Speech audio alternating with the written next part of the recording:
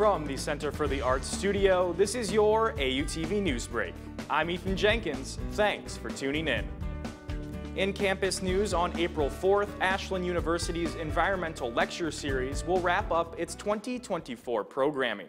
The final event will feature the Director of Natural Resources at Cleveland Metro Parks, Jennifer Greaser.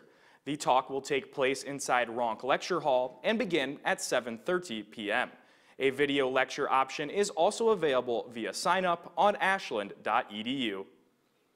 In local news, Ashland City Council has agreed to a tax incentive for a planned hotel in the Pump House District.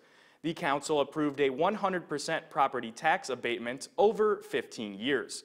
The target date for the hotel to be opened is 2 years away, meaning the tax will not be due until 2041.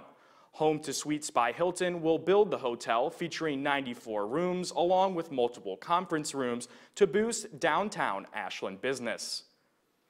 And finally, in state news, cases of the bird flu have been found in Ohio cattle.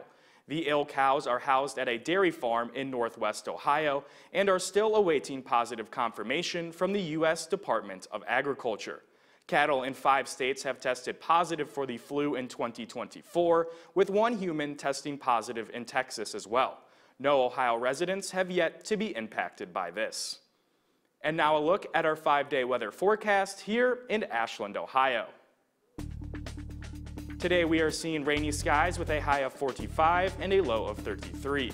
Cloudy weather will take over the skies on Friday and Saturday with a high of 41 on Friday and 47 on Saturday. Sunny skies will begin next week with a high of 54 on Sunday and a high of 64 on Monday for the solar eclipse.